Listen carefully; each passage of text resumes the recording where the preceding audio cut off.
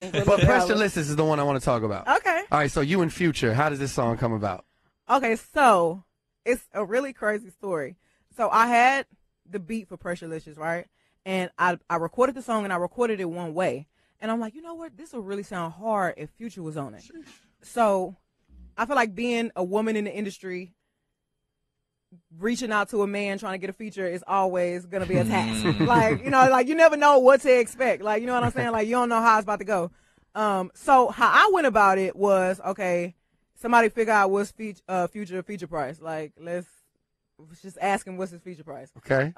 And they was like, okay, $250. He wants $250K. I was like, okay, bet.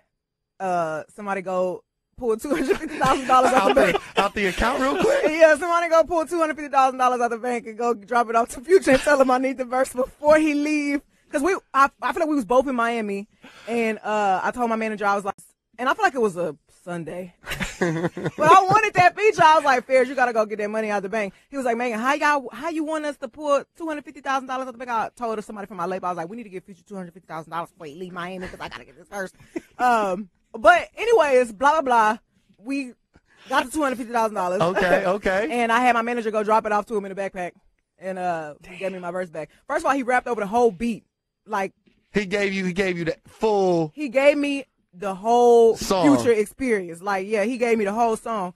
So because he gave me the whole song, I had to go in the studio and I had to like edit, put it together. Yeah. Okay. So then when I got his verses, I was like, I gotta write some new verses, like, cause I gotta make this make sense.